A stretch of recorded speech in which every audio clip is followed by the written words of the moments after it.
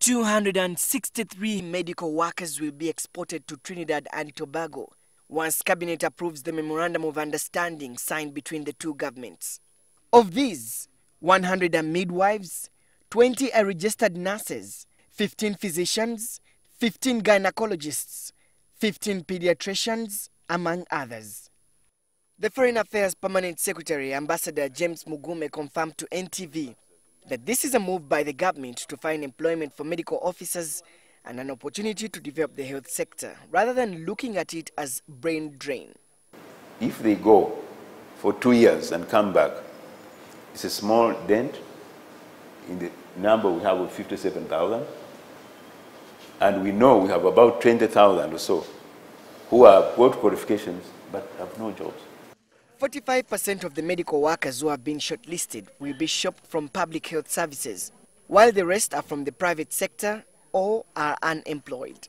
If you're working, say, in Mulago, Department X, the head of the department will indicate that your departure will not cripple.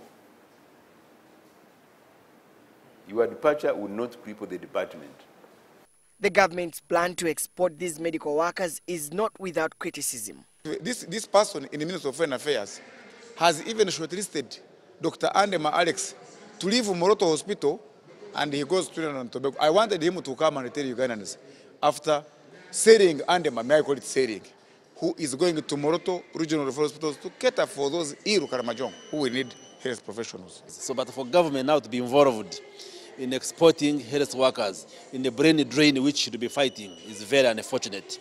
Mugume, however, insists that such critics are speaking from a point of ignorance. But these people are working. That's true. It's a rotation, people. If I want 20 nurses and there are 50 who are unemployed, if 5 go to Trinidad and Tobago, I will hire another 5. That's how employment goes.